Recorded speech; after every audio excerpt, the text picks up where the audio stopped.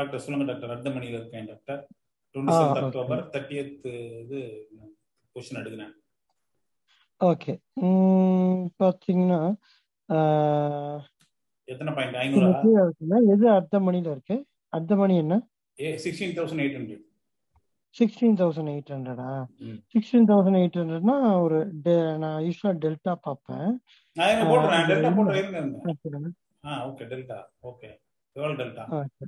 கொஞ்சம் கீழே வாங்க. இங்க ஒரு ஒரு இன்னும் கொஞ்சம் மேல வாங்க.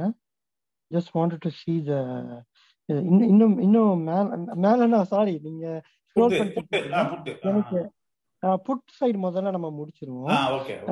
நம்ம ரேஷியோ ஸ்ப்ரெட் போடுறது வந்து நம்ம எப்படி போறோம்னா ஒரு புட் ஆப்ஷன் வாங்க போறோம், 5 புட் ஆப்ஷனை செல் பண்ண போறோம், அதுக்கப்புறம் 4 புட் ஆப்ஷன் வாங்குவோம். இது நான் வந்து வீக்லியில போகும்போது பண்ணுவேன். மந்த்லியில பண்றதா இருந்தா நம்ம அந்த அளவுக்கு அக்ரெசிவா போக வேண்டாம். ஒரு புட் ஆப்ஷனை நம்ம வாங்கிப்போம், 4 புட் ஆப்ஷனை செல் பண்ணிப்போம், 3 புட் ஆப்ஷனை பை பண்ணிப்போம். 1:4:3. ஓகேங்களா? ஸோ இப்போ வந்து நமக்கு வந்து பாத்தீங்கன்னா இப்போ மார்க்கெட்டு 16,800ல இருக்கு. ஓகேங்களா? நம்ம வந்து இதை போட்டுட்டு நம்ம ஒரு ரேஞ்சை பார்ப்போம். அந்த ரேஞ்ச் வந்து நமக்கு நல்லா இல்லைன்னா கொஞ்சம் வந்து கலைச்சிட்டு மூவ் பண்ணிக்கலாம். ஓகேங்களா? ஸோ இப்போ என்ன பண்ணலாம்னா இப்போ 16,800னா நம்ம வந்து சப்போர்ட் எங்க இருக்கு, ரெசிஸ்டன்ட் எங்க இருக்குன்னு கொஞ்சம் ஒரு தடவை பார்த்துக்கோங்க. அதுக்கு முன்னாடியே வந்து பிரேக் ஈவன் பாயிண்ட் பார்க்கறதுக்கு வந்து 16,800 அட் த மணில எவ்வளவு பிரீமியம் உங்களால கலெக்ட் பண்ண முடியும்? 378 கிட்டத்தட்ட 750 டோட்டலா. ஓகே, 800 பாயிண்ட் வச்சீங்க சுப்ராம் சார். ஓகேங்களா? 800 பாயிண்ட்னா கிட்டத்தட்ட 16,000ல இருந்து மார்க்கெட்டு 16,000 வரலாம் போறதுன்னு வச்சுக்கலாம். அப்படி மேல போங்க, மேல வந்து 16,800 வரலாம், 16,800 வந்து 17,600 வரலாம் போலான்னு வச்சுக்கோங்க. ஓகேங்களா? சோ அது மாதிரி ரேஞ்ச் அந்த அளவுக்கு ஒரு 800 பாயிண்ட் மேல கீழே கீழே இருக்கு இப்போதைக்கு. ஓகேங்களா? சரி, ஓகே. நம்ம என்ன பண்ணோம்னா 16,800னா நமக்கு வந்து எது நெக்ஸ்ட் சப்போர்ட் அப்படின்னு பாக்குறீங்க வச்சுக்கோங்களேன். ஒரு 16,500 ஆர் 400 என்ன பிரீமியம் வித்துட்டு இருக்கு பாருங்க. 254 ரூபாய். 254. இது 16,400 220. ஸோ நம்ம என்ன பண்ணலாம்னா ஒரு டெல்டா 0.3 இருக்குது வந்து 16,400 பை 16,400 பை பண்ணிக்கோங்க. ஓகே. ஒரு லாட். ஆமா, 1 லாட் பை பண்ணிட்டீங்களா? ஆமா, 1 லாட் பை பண்ணிட்டீங்களா? கீழே போங்க, போயிட்டு கிட்டத்தட்ட ஒரு 120 ரூபா இருக்கிற பிரீமியம் பாருங்க. அப்படியே இதுல பாதியா டாக்டர்? ஆமா, கிட்டத்தட்ட 120 ரூபா இருக்கிறது வந்து 16,000ல இருக்கு. அதை வந்து 4 லாட் செல் பண்ணுங்க.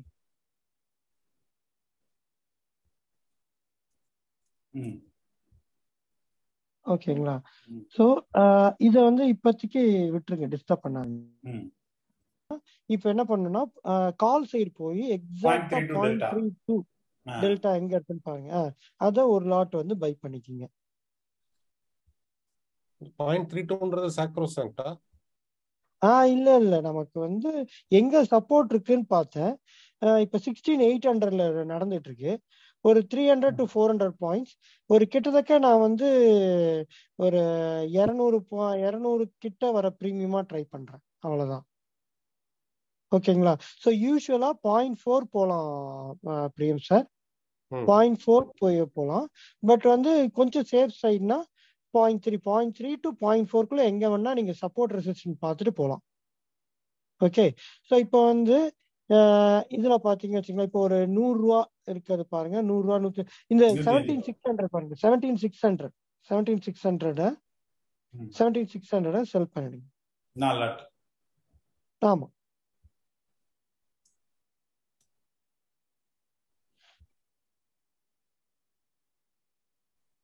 ஓகேவா? இப்ப சென்டர்ல வந்து இப்போ நீங்க என்ன பண்ணுங்கன்னா, இப்ப நமக்கு வந்து என்ன சொல்லணும், இதுக்கு மார்ஜின் எவ்வளவு தேவைப்படுது? 3.15 lakhs. இப்போ வந்து நம்ம வீக்லியில இதை ஹெட்ஜ் பண்ணிக்கலாம். ஓகேங்களா? வீக்லியில ஹெட்ஜ் பண்ணா இதோட மார்ஜின் வந்து கன்சிடரபிளா குறைஞ்சிரும். ஓகேங்களா?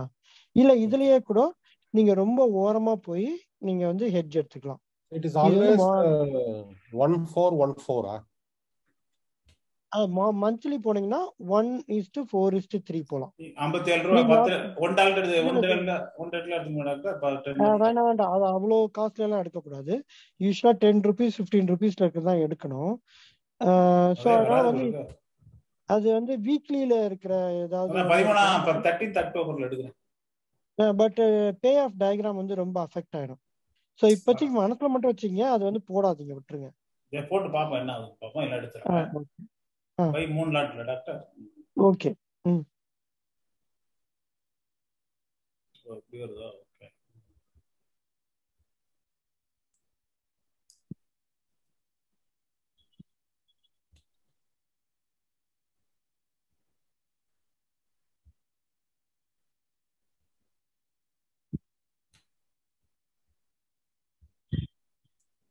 போட்டேன். ஆனா இப்போக்கு நான் இத இது பண்ணிட்டேன்.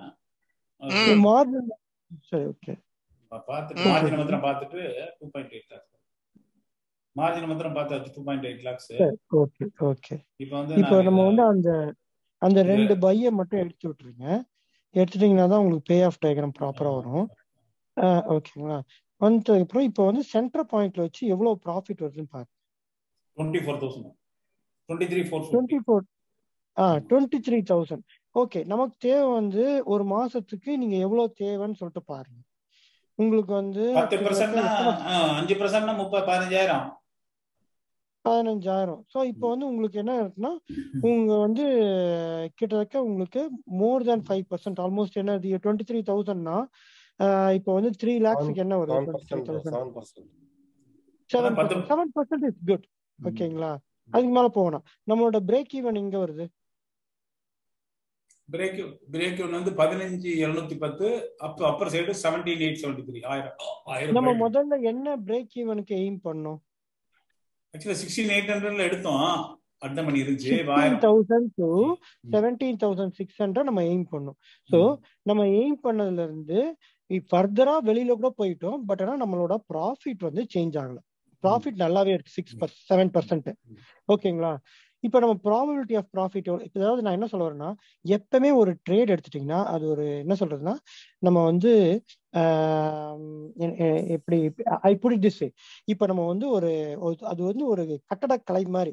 நம்ம என்ன பண்ணணும், கரெக்டா வந்து ஒரு இது சிற்பம் செய்யற மாதிரி தான். அதை செஞ்சுட்டு அதுக்கப்புறம் ஃபைன் டியூனிங் பண்ணி பார்க்கணும். ஃபைன் டியூனிங் பண்ணி பார்க்கணும் அப்படின்னா எல்லா பேராமீட்டர்ஸும் இப்ப பார்க்கணும். ஓகே, நான் ஒரு ட்ரேட் வந்து இப்பதான் வந்து நான் டிரா பண்ணி வச்சிருக்கேன்.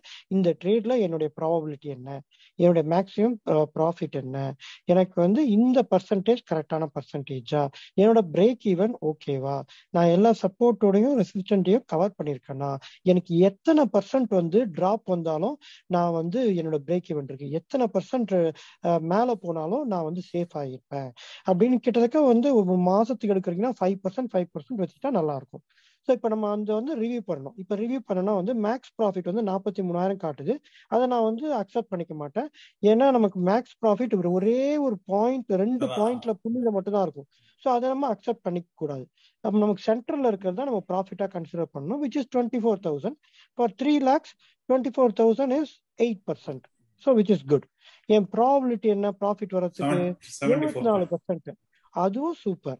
சரி, என்னுடைய பிரேக் ஈவன் எவ்வளவுல இருக்கு? 15,710ல இருந்து 17,873. அதுவும் எனக்கு ஃபைன். இப்ப பாத்தீங்கன்னா பர்சன்டேஜ் வைஸ் வந்து எவ்வளவு இருக்கு, எவ்வளவு தள்ளி இருக்கு? நானு 6% கீழே, 6% மேல. So I am very comfortable to start this trade. இன்னொன்னு 2SD தாண்டி இருக்கு பிரேக் ஈவன். அது ஒரு பெரிய. ஆமா. சோ இப்போ நான் வந்து கொஞ்சம் கம்ஃபர்டபுளா இருக்கேன். Let things to roll. இப்போ நம்ம என்ன பண்ணோம், இனிஷியலா it take little bit time. Once decay start ஆன உடனே நமக்கு வந்து என்ன ஆகும்னா ப்ராஃபிட் வர ஆரம்பிக்கும். அதுக்கப்புறம் டிசைட் பண்ணும். Hello,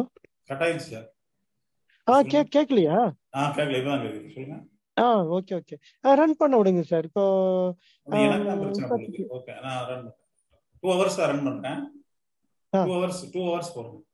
okay sir, end of the டே போயிடுங்க sir. Everyday end of the டே போயிடுங்க. எண்ட் ஆஃப் தி டேல நம்ம அட்ஜஸ்ட் பண்ண வேண்டியதா இருந்தா பண்ணலாம். சொல்லுங்க, நிப்பாட்டிடுறேன். ஓகே.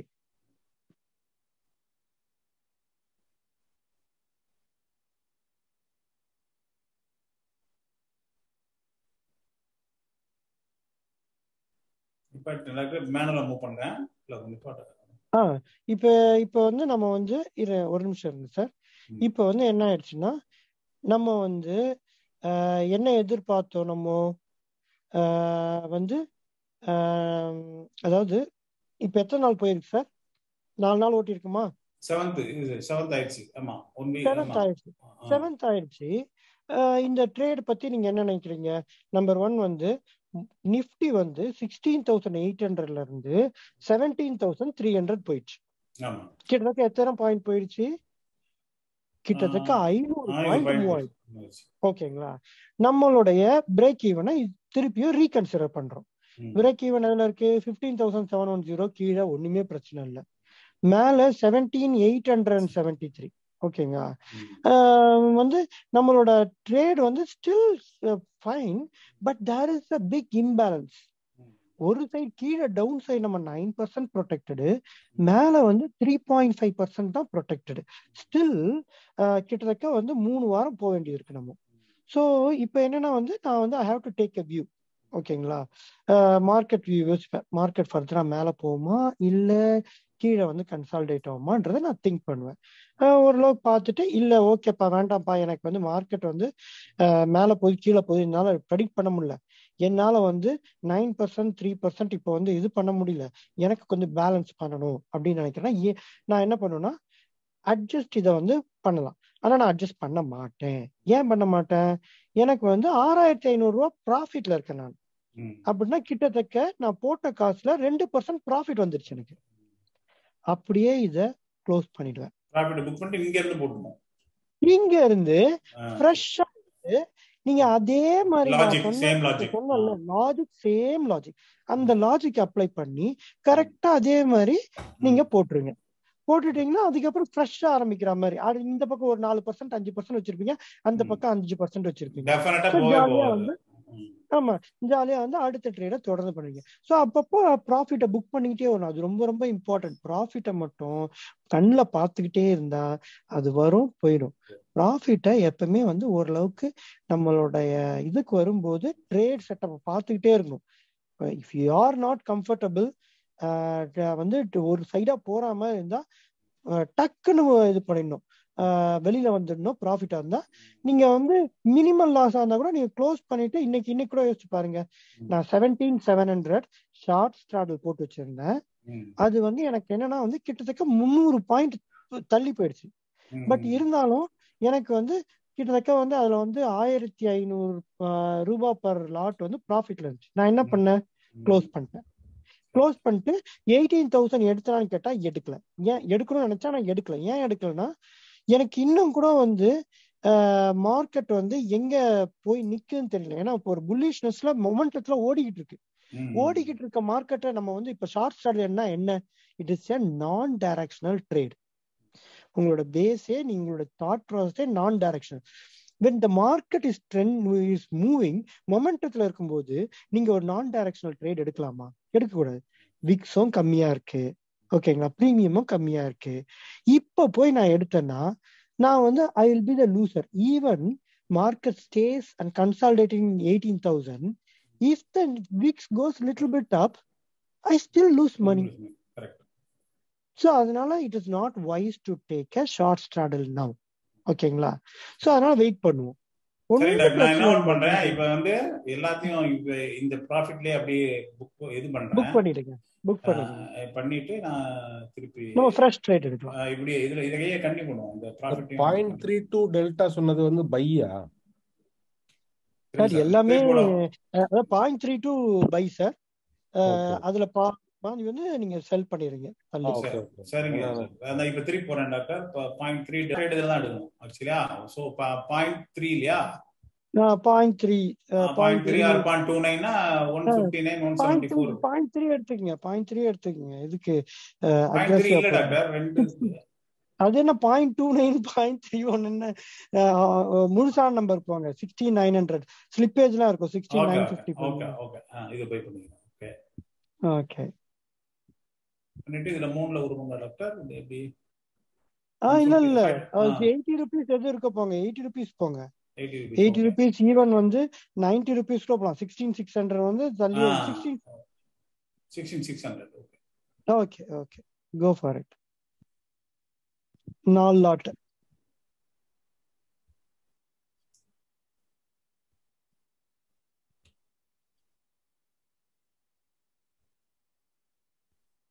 Uh, 17,700.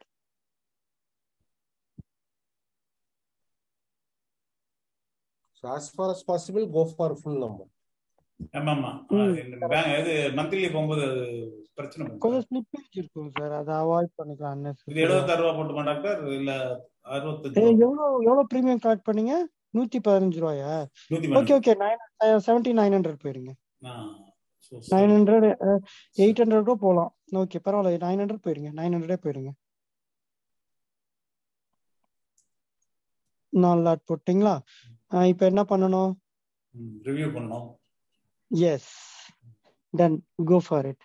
84.9%, 3.34 lakhs. 3 lakhs வரும். அது நீங்க மார்ஜின் இங்க அதே சேம் ப்ராஃபிட் இருக்கு, 24,000 சேம் ப்ராஃபிட் இருக்கு. ஓகே, அந்த ப்ராஃபிட் இப்ப அப்பர் லிமிட் வந்து கூடிச்சு 18,128 வந்து. சோ நம்ம வந்து அதுக்காக தான் ட்ரேடையே நம்ம மாத்தணும். ஏன் ட்ரேட மாத்தணும்னா, இம்பேலன்ஸா இருந்துச்சு ட்ரேட். 9% ஒரு சைடு இருந்துச்சு, 3%, 3.5% இன்னொரு சைடு இருந்துச்சு, which we are not comfortable because market was bullish at that point. So we decided, okay, we are in profit, we booked the profit and we have done a balancing action, rebalancing மாதிரி. நம்ம இதுல mutual ஃபண்ட்ல இல்ல வந்து இந்த small கேஸ்ல இல்ல இன்வெஸ்ட்மெண்ட்ல கூட rebalance பண்றோம்ல, அதே மாதிரி நம்மளுடைய இதுலயும் ஒரு ரீபேலன்ஸ் பண்றோம். ஓகே, நீங்க ரன் பண்ணலாம் சார். சரி,